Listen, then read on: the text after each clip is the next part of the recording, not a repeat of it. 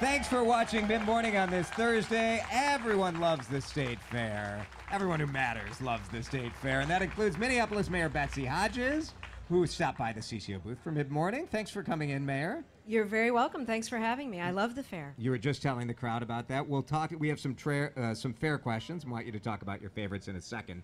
But we do want to ask you a couple questions about news of the day. And the Black Lives Matter protests, of course, have been very prominent here at the State Fair. Big talker over the last couple days. Some officers not happy about a chant directed towards them.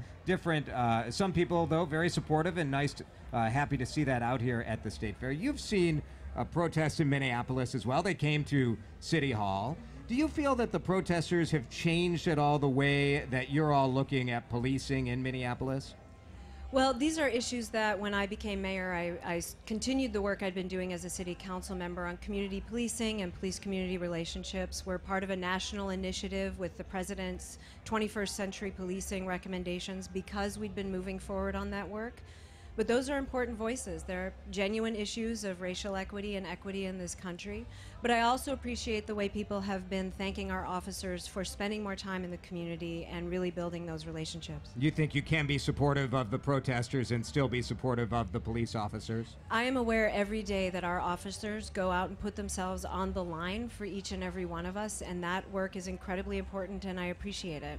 We also need to make sure we're holding everybody to the highest possible standard at the city, and I know that's what people want, the officers want themselves. Yeah, no question. Let's talk about soccer. Word today coming out that it looks like St. Paul is going to get the Mpls soccer stadium for the Minnesota United FC group as they got elevated to the major league level. Do you feel this is a loss for Minneapolis? At first, they wanted to come to Minneapolis. Well, the site that they were considering is the one site in Minneapolis where we know economic development is coming, and the owner of the property said that himself last week. That said, I still think Minneapolis is the best place for the stadium. I appreciate the consideration of that investment, and we'll just keep talking as a city internally with our work group moving forward. You faced a little criticism early on that you didn't really meet with the group, that you signaled your opposition right away. If you had it to do over again, would you have met with them earlier?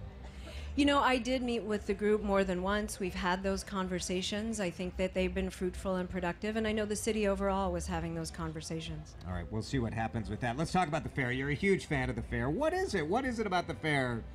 You said you're a relatively recent convert. You didn't grow up going to the fair, but as an adult.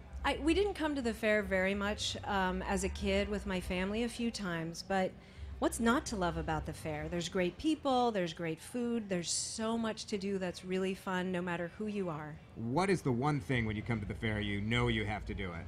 Well, we celebrated the 100th anniversary of Ye Olde Mill, the governor and the mayor of St. Paul and I, which is such a great asset. The three of you were in one boat in the Tunnel of Love? We were. You can see the selfie online. You can see the selfie online. Yeah. Matt Brickman and I had a tour in the Tunnel of we'll call it Ye Olde Mill. It makes it a little more appropriate, I think. Favorite food? Favorite fair foods? The long-lamented deep-fried Spam curds, that they are no longer here. They're no longer with us. But, this year, for the first time, I did have breakfast on a stick. And so that's delicious. And the gyros from Holy Land. Those are good. Fabulous. Right. Fabulous. But those are good at the Holy Land. Why would you come have those at the fair? Because they're good everywhere. That is true. I'll give you that. It does have to be fun for you. I mean, you're not known statewide, so are you able to be a little incognito when you come out here? Or do people come up and, want you to fix their potholes still? A little bit from column A, a little bit from column B, right. Especially when I'm here on official business. But it's always great to see people and talk to people. It's part of the reason to come to the fair. Right. Yeah, it's what I love about it, too. It's fun to have you on. Mayor Betsy Hodges, let's have a nice round of applause. Thank you very much. Thank you very much. We'll let you go eat or go and yield. No, very good.